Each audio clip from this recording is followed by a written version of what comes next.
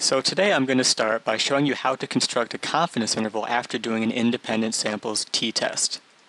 So remember that we use the independent samples t-test to test if two sample means are different from one another.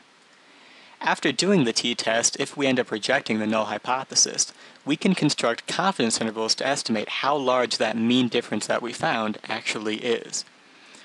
So here is some sample data. Let's say I've already done a t-test on it and rejected the null hypothesis. We have two samples here, and I've given you the sample means, the sample standard deviations, and the size of each of the samples. And what I want you to do is to construct a 95% confidence interval for the difference of these two means. And I'm going to show you how to do that. Now first of all, remember that a confidence interval is just a point estimate plus or minus the margin of error. So that means we're going to end up with two values, a lower bound and an upper bound. And we're going to be 95% confident that the mean is somewhere between those 2 points.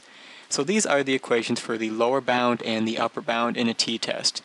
Notice that we already know the sample means for sample 1 and sample 2, the sample standard deviations for sample 1 and sample 2, and the sizes of sample 1 and sample 2.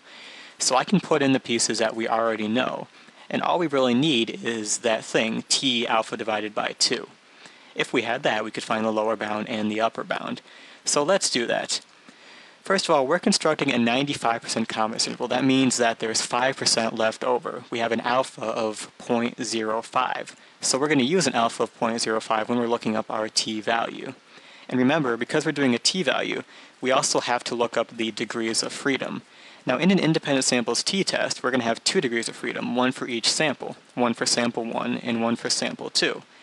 Now in this case, the degrees of freedom for each sample is 29. Usually in an independent sample t-test, when you're looking up the t-value, you will use the smaller degrees of freedom. In this case, they're both 29, so I'm just going to use 29. So I'm going to go to my t-table, and we're going to use an alpha of 0.05 and degrees of freedom 29 to look up our t-value, which in this case would be 2.0452. So, constructing a 95% confidence interval for this information, we would use a t of 2.0452.